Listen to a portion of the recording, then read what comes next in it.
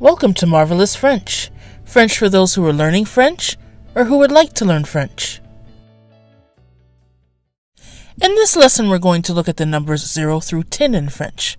First, we'll go over the numbers themselves, and then we'll talk a bit about pronunciation. So with that said, let's get started. 0, 0, 0. 1, 1, 1. 2, 2, 2. 3, 3, 3. 4, 4, 4. 5, 5, 5.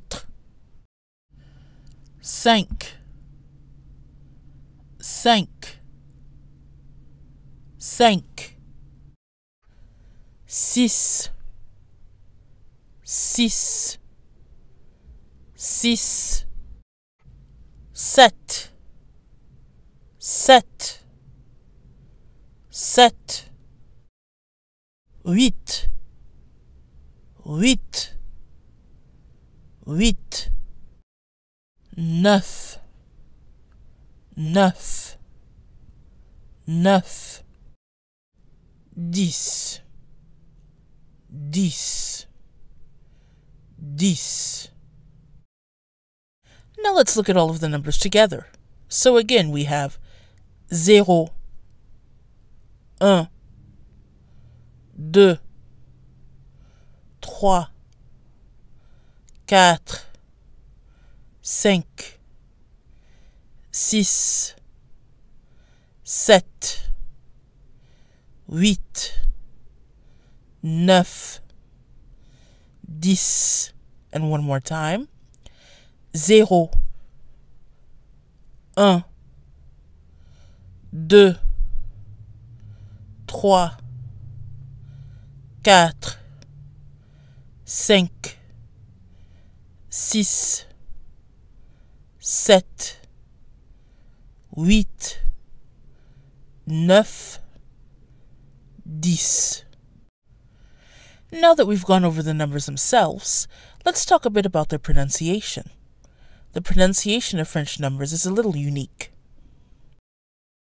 For example, consonants at the end of words tend not to be pronounced in French, but there are several exceptions here. The Q at the end of the number 5 is pronounced, for example. 5, 5. The Q ending itself is very rare in French. Usually words end in Q, U, E, and not just Q. The X at the end of the number 6 is also pronounced and sounds like S. 6, 6. The T at the end of the number 7 is pronounced. Notice that the P, however, is silent. 7, 7. The T at the end of the number 8 is also pronounced. 8, 8. The F at the end of 9 is pronounced. 9, 9. But this is actually pretty typical, as words that end in F tend to have a pronounced final consonant. Another exception, however, is the number 10, where the X is pronounced and sounds like an S. 10, 10. Some of these numbers also change pronunciation based on the word that follows. Let's take a look at that. So here we have the numbers 1 through 10 again. The number 0, zéro, isn't included here, but it doesn't change pronunciation regardless of what follows.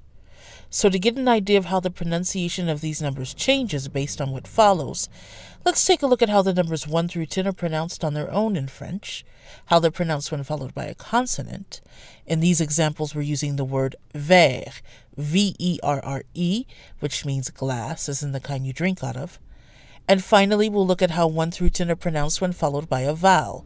That's A, E, I, O, or U. In these examples, we're using the word ami, which means friend. Before we take a closer look, notice that in the consonant column, the Q, the T, and the F at the end of 5, 5, 7, 7, and 9, 9, are underlined. This is to indicate that these final letters are pronounced when followed by a consonant. Now actually the Q in cinq can sometimes be silent, but we'll look at that a little later. The rest of the number's final letters are silent if the following word starts with a consonant. For example, 2 glasses is 2 verres. The X is silent, but 7 glasses is 7 verres. We pronounce the T. In the vowel column, you see a linking symbol between the numbers 1, 2, 3, 6, 9, and 10, and the word ami. This means that the final letter for these numbers is pronounced and changes sound through a process called liaison, when a usually silent final consonant is pronounced when followed by a vowel. So for example, the final X in the number 2, de, is silent on its own or when followed by a consonant, but it's pronounced and sounds like a Z when followed by a vowel. Deux amis. The final letters for the numbers without the linking symbol are pronounced when followed by a vowel, but there's no pronunciation change. So for example, the Q in the number 5, cinq, is still pronounced k when followed by a vowel. Cinq amis. Now let's take a closer look at each number. So first we have 1, which by itself is pronounced with a nasal sound. We don't pronounce the N. Now when the number 1, is followed by a consonant, there's no change in pronunciation. So we have the example here, un verre. So, and un verre. No change. When is followed by a vowel, however, it's no longer nasal and we pronounce the N. This again is called liaison, when a previously silent letter is pronounced when followed by a vowel. So that gives us un ami. Un ami. So let's read all 3 examples. Un verre. Un ami. So again, there's a pronunciation change when is followed by a vowel. Is no longer nasal, and we pronounce the N. One thing to note is that when is followed by a feminine noun, it becomes une. Une. U-N-E. For example, the word woman is feminine in French, so a woman is une femme, with the feminine form of which is une. So if we compare a man, which is masculine, to a woman, which is feminine, we get un homme versus une femme. Un versus une. Also note that even though which means man, starts with the consonant H is silent at the beginning of words in French, and many words that start with H, though not all, follow the pronunciation rules of words that start with vowels. This is called a non-aspirated or mute H. So in this case, when followed by loses its nasal quality due to liaison and is run together with Un homme. Un homme. We pronounce the N the same way we do when is followed by a vowel, such as un ami, for example, a friend. Other words that start with H, like héros, H-E-R-O-S, which means hero, it ends in an S even though it's singular, follow the pronunciation rules of other consonants. This involves what's called an aspirated H. So a hero would be un héros. Un retains its nasal quality the same way it does when followed by other consonants, such as un verre. We don't run it together with the word héros. So we have un followed by a vowel or a mute H, un ami, un homme, versus un followed by a consonant, which can include an aspirated H, un verre, un héros. So you want to keep that in mind. The pronunciation changes we're discussing in this lesson that apply to vowels also apply to words that start with a mute H, such as man. Now, whether the H at the beginning of a word is a mute H or an aspirated H has to be memorized. Most dictionaries put an asterisk or apostrophe in front of words with aspirated H's. That is, H's that are pronounced separately from the word that precedes them, like héros, un héros. So if you're unsure about a word, you can consult a dictionary. Now, 2 final notes on 1. Unlike which is again the masculine form of one. Une, U-N-E, the feminine form of un, does not change pronunciation regardless of what follows. Also note that only 1 and most numbers above 20 that end in 1, such as 21, 31, etc., change when the noun is feminine. The other numbers remain the same regardless of the gender of the noun that follows. So there's no feminine version of the numbers 2, 3, 4, and so on. And this is because 1, un, also means a or an, which are articles that agree with the noun and therefore have a feminine form. Une. And now back to our numbers here. So we talked about the number 1, and the numbers 2 and 3 both follow the same pattern. The final letter is silent unless followed by a vowel. So 2 when on its own is pronounced de, with a silent X. Followed by a consonant, the X remains silent, de verre. So we have de verre. There's no change. When followed by a vowel, the X is pronounced and sounds like a Z, zzz, again due to what's called liaison, so it flows better. So we have deux amis. So again, let's compare. Deux verres, deux amis. So we pronounce the X in de when it's followed by a vowel, or as mentioned earlier, a mute H. So just as two friends is deux amis, where X is pronounced like a Z, two men would be deux hommes, because men, starts with the mute H, which is treated like a vowel. Now just to note, you want to make sure to pronounce de with an E sound. De. Otherwise, when it's followed by a vowel, if you're not careful, it can sound like the number 12, which is douze, with an OO sound. Compare the pronunciation of 2 friends and 12 friends. Deux amis, 12 amis. OO. And now back to our numbers. So we talked about the numbers 1 and 2. Now the number 3 follows the same pattern as the number 2. The final S is silent unless followed by a vowel. So 3 on its own is trois. Followed by a consonant, it remains the same. Trois verres. When followed by a vowel, however, the S is pronounced and sounds like a Z. Trois amis. So let's compare. Trois verres, trois amis. Again, the S in trois is pronounced when followed by a vowel. The number 4 has a slight pronunciation change when followed by a vowel. On its own, it's pronounced quatre. When followed by a consonant, there's no change. Quatre verres. When followed by a vowel, however, quatre tends to be run together with the following word as if they were one. So we have quatre amis.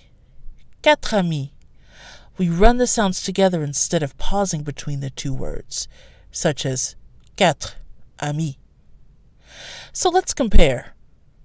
Quatre verres, quatre amis. So again, you run quatre together with the word that follows if the word starts with a vowel. The number 5 is pronounced cinq with the pronounced Q when by itself and when followed by a vowel. When followed by a consonant, the Q is often pronounced cinq verres, but depending on the speaker or the particular word that follows, you might occasionally hear the Q dropped. Cinq verres. There are also some instances where the Q is more or less likely to be pronounced when followed by a consonant. For example, when 5 is used in dates, the Q is often pronounced. Le 5 mai, May 5th. However, with the number 500, the Q is less likely to be pronounced. 500. Now this may be because the Q sound naturally flows more easily with certain letters, or it may be down to individual pronunciation tics, but in general we can say that the pronunciation of the Q in the number 5 before a consonant is technically optional, but most of the time it will be pronounced. So we have cinq verres, cinq amis. The number 6 actually has 3 possible pronunciations, one for each case. On its own, 6 is pronounced six. Six. The X is pronounced and sounds like an S. When followed by a consonant, the X is silent. Siver. Siver. When followed by a vowel, the X is pronounced, but now sounds like a Z, again due to liaison. Six amis. Six amis. So we have six, six verres, six amis. The X sounds like an S when 6 is on its own. The X is silent when followed by a consonant. And the X sounds like a Z when followed by a vowel. The pronunciation of the number 7 remains the same in all cases, with a silent P and a pronounced T. Sept. Sept. So we have sept, sept verres, and sept amis. So there are no pronunciation changes regardless of what follows. As for the number 8, the final T is pronounced when 8 is alone or followed by a vowel. It's silent when followed by a consonant. So we have huit, huit, but huit verres, huit verres. Again, the T is silent when followed by a consonant. But huit amis, huit amis. We pronounce the T before a vowel. So in summary, that gives us huit, huit verres, huit amis. So again, the final T is pronounced when 8 is alone or followed by a vowel. When followed by a consonant, the T is silent. The number 9 changes pronunciation when followed by a vowel due to liaison. On its own, it's pronounced neuf, neuf, with a pronounced F. When followed by a consonant, it's also pronounced neuf. Neuf verres, neuf verres. When followed by a vowel, the F is pronounced like a V. Neuf amis, neuf amis. So if we compare, we have neuf, neuf verres, neuf amis. We pronounce the F as is when neuf is on its own or followed by a consonant, but the F sound becomes a V before a vowel. And then finally we have 10, which rhymes with and works like the number 6. On its own, 10 is dix, dix. The X is pronounced and sounds like an S. When followed by a consonant, the X is silent. Dix verres, dix verres. And when followed by a vowel, the X is pronounced and sounds like a Z due to liaison. Dix amis, dix amis. So that gives us dix, dix verres, dix amis. Again, as with the number 6, six, we pronounce the X like an S when dix is on its own.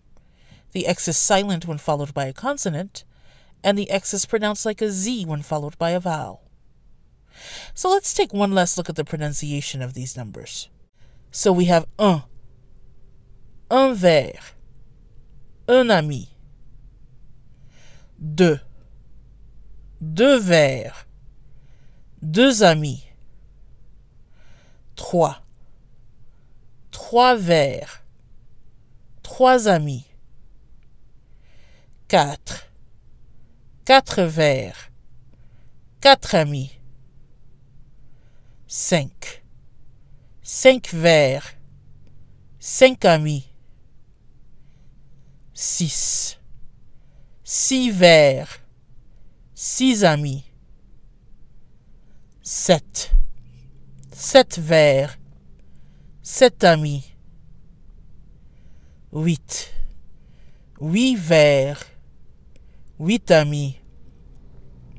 Neuf verres, neuf amis. 10 verres, 10 amis. And that concludes our lesson on the numbers 0 through 10. Feel free to go back to the beginning of this video and listen to the numbers as many times as you need to. We'll of course look at the remaining numbers in following lessons, but in the meantime, if you found this video helpful, please feel free to like, share, comment, and subscribe. And once again, this is Meredith with Marvelous French, and as always, à la prochaine! See you next time!